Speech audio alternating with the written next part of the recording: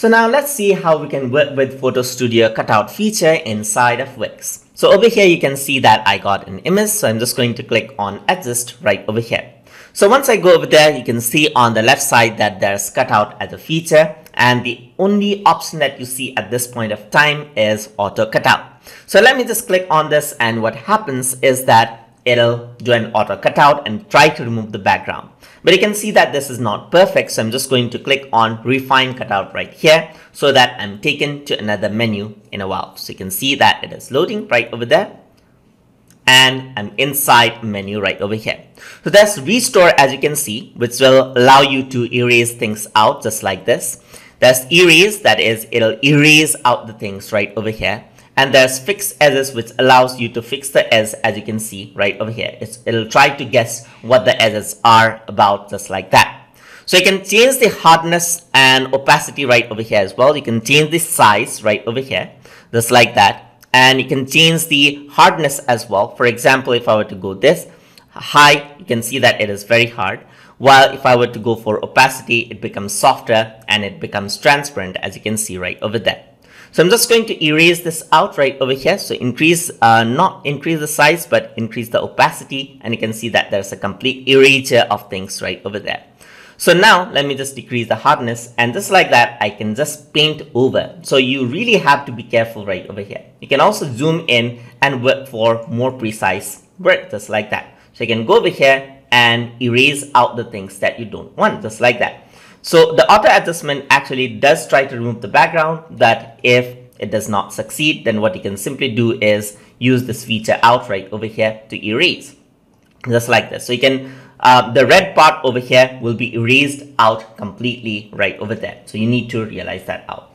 So now let's decrease the size out over here as well and erase things out over here, just like this. And decrease the size even further to get onto the corners right over here, just like this. So you can go around and adjust it out, and you can be more precise because you have to take more time onto it, just like that. Let me erase out the other part as well. So let me just increase the size and erase off these parts over here as well on the bottom, and these parts as well.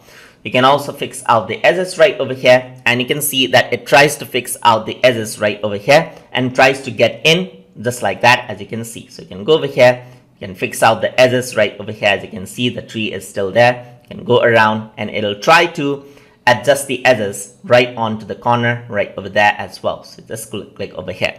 So now I'm going to go to restore and decrease the size and get all the inner things right over here. So let me just undo this out, and slowly I'm going to get out the part that I don't want removed. So you can see that even the inner portion, they are actually red, so I don't want this out. So I can simply go over here and paint out the things right over there, as you can see. So I can just go over here, paint out these things, paint out these things right over here, paint out, and then I'm going to just erase the imperfections which are outside, just like this. So outside, I'm just going to erase this out, and inside I'm just going to go around and work with it, just like that.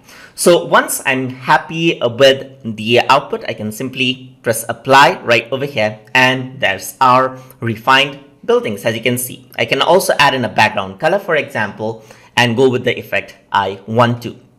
So I can go for blue, something like black, and so forth. So I'm just going to go for blue because it hides many of the options right over here, and you can see that there's like an imperfection going on here. So I can simply go to refine and then refine this portion out right over here. So let me just go to refine so that it loads, and what I want to do is I want to restore this part out just like this. I'm just going to draw on top, and I'm going to apply, so that is corrected right over here.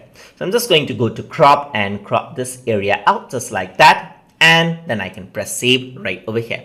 So once I save it, what happens is that everything is saved out, everything is adjusted, and what it happens is that the changes are reflected on the web page as well, just like that. So that is how you can use the Studio Cutout option inside of Wix for the editor. So hope you guys learned something as always, and as always, please like, comment, share, and subscribe.